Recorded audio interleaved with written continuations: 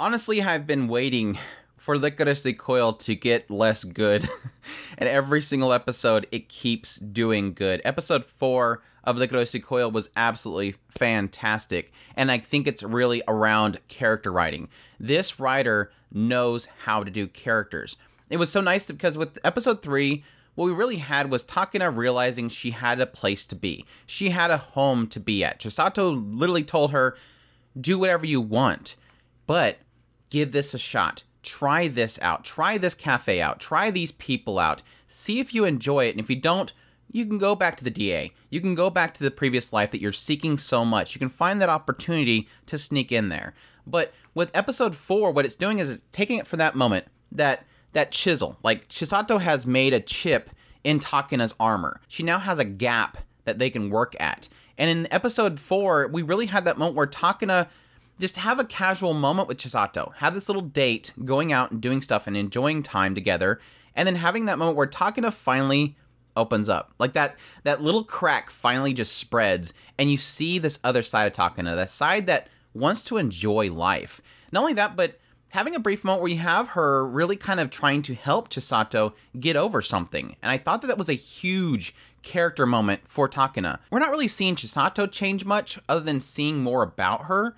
But really, the character growth is in Takina. Takina becoming a little bit infected by Chisato's nature. And the way they played that out, episode 4, felt so natural. It felt like a true character moment. And like I said, huge credit to the writer here.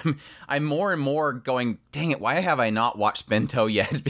Now, granted, I think Bento is more comedy-driven, but at least I'm seeing, again, how creative this writer is, because this feels so very natural. But yes, episode 4 was fantastic. Really did love it. I love opening up this whole thing with kind of a callback to the previous episode, honestly, because Chisato, as they're playing this VR game, which was funny because they were actually playing against Fuki and Sakura, and both sides were angry at playing this person online because, yes, their name was Chisato and their name was Fuki, so they're literally mad about the names and they're competing, so they don't really realize it's the two of them. But yes, at some point Takina doing a flip and Chisato saying something. I love this because she immediately goes to check Takina's underwear and they are boxers. And we come to find out that, yes, Takina asked Mika for some advice about clothes because she no longer has the DA to handle everything, I'm assuming. And yes, he says boxers because, I mean, he wears boxers. So it turns to this whole thing of Chisato dragging Takina to go buy clothes, which was funny because, like I said, it technically is a callback to episode 2 because we had Takina changing in the change room and then she overheard Chisato talking about going to get her license again, and immediately Takina opens the door, still changing, and is like, well, technically she was wearing boxers. And technically, she probably was not wearing anything up here, but still, it was kind of funny to have sort of a callback. But I love how when Chisato leaves, like, we're going to go buy Pantsu. As she's leaving, she says, oh, make sure to wear casual clothes. And Takina's like, I don't have anything. So she immediately turns to Mika again. Do you have casual clothes? And Mika immediately, like, raises his head like, oh, crap, here we go again. Like, he doesn't even want to get involved anymore. It was just, again, these character moments are so perfect. They're so well. It's got a little comedy in there, and it's just goofy and natural feeling. Yes, this leads into the dato where they go out and they try out outfits. So we get a nice little kind of change of different types of outfits for Takina, which is honestly overall with the entire series what I really like. I think this team, somebody in there has a sense of fashion because there's a lot of different showing of the characters in different outfits. In the OP, there's in the title cards, the break in the middle of the episode. They have these really great outfits for the character, and so we get a little more of a show off of that. But yes, eventually going to buy Pantsu, where Takina's like, well, let me see yours. And she's like, I wasn't really expecting to have to show you. It was so cute. Such a great little moment. And yes, and eventually they go to the aquarium, which I think this is where we get the nugget of the character developments between Chisato and Takina. Like I said, we had in episode 3 a really pinnacle point in the characters where we have that chiseling of Takina's armor and really allowing her to grow as a character to something more natural and enjoying life. And I think this is that point where that finally broke. Having this little kind of casual conversation between the two of them, and it really came in Chisato's at least showing a little bit more of her sides. as Takina's wanting to know more about Chisato. Why do you use non-lethal? What is so, why do you do this? Did Mika make those bullets for you? Did you use them at the tower? And it's always been from Chisato's vantage point, which we've kind of got a hint from the previous episodes, is that she doesn't want they're your enemy today, but they're not your enemy tomorrow. She's like, I don't like that idea of taking away somebody's time. It bothers her. The idea that somebody has the potential of being 60 years old, but you take away 30 years of it by ending them in 30, that's something that bothers her. And even more, she doesn't like that about bad guys. It's like, if you don't like killers, don't be the killer. And I think it was a really genuine way of thinking about it. This is something that bothers her, and she doesn't want to see that. So this turns into a whole goofy conversation about her thinking Chisato, it was more than that she was this mysterious being. Which turns into kind of a discussion about what drives Chisato. What is she seeking? And apparently it is somebody that is important to her. She's looking for somebody, and it all ties into this necklace, this little owl emblem, the Allen Institute, I believe it is. It's something that is given to geniuses out there. Something that shows that you're something special, which brings up the joke about what is special about you. Obviously, I'm a model. No, that can't be it. But yeah, apparently somebody gave her this medal, and she wants to find that person and just simply thank them. Which, yes, as everybody was kind of predicting, ends up being Yoshi. Yoshi is over here talking to Mika. I like it that they didn't really kind of drag that out. I like that they've already kind of revealed this, so it's not like one of those, okay, is it obvious secret? But yes, basically have this conversation between Mika and Yoshi where they are talking about the fact that once he did give her this, and that Mika's telling him, look, she's looking for you. Why don't you just show her? And yes, it seems like Yoshi reveals at this point that she was like a beneficiary, and that the Allen Institute kind of forbids them from being able to contact recipients of their support. So even though Mika's like, but you showed up at the cafe, it seemed like he still wanted to see her. Which again, I'm still assuming that Yoshi is her father and not just a supporter, but it does technically hit on why, on paper, I guess, he did give her that support. They support anybody that's a genius, even if that genius is in killing, even though she uses non-lethal.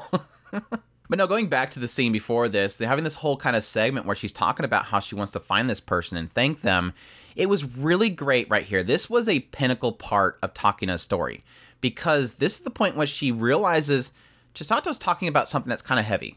It's something that weighs on Chisato's heart. She wants to find this person that gave her this person that was her supporter. And to break that ice, Takina actually goes out and makes a little fish gesture, and it was so out of character. Like, it was her coming out of that comfort zone that she has, this very kind of quiet and to herself self. She actually went out there and technically humiliated herself just to bring Chisato out of this deep moment. And I think that was like a great moment for her, really finally seeing her smile, seeing her do something goofy, all for the benefit of Chisato, no benefit to herself. And like I said, that's technically like that great writing. It's nothing humongous. It's nothing her saving her from a burning building. This is as simple as her just being there, them enjoying time together and growing together. And yes, Chisato slowly infecting Takina into enjoying life. And it even adds more to it at the very end when you have this brief moment where Takina finally giggles. And it was such a goofy giggle, and I loved it. It was so natural and so goofy. This whole episode was just fantastic though. The interactions between Chisato and Takina were just fantastic. And yes, technically getting the reveals of Chisato, what she's seeking. It's nothing huge and grandiose, but I'm sure it's going to be significant going forward. Like I said, it does seem like Yoshi cares for Chisato, obviously like a parental figure. At the same time, she did gain something from this person supporting her.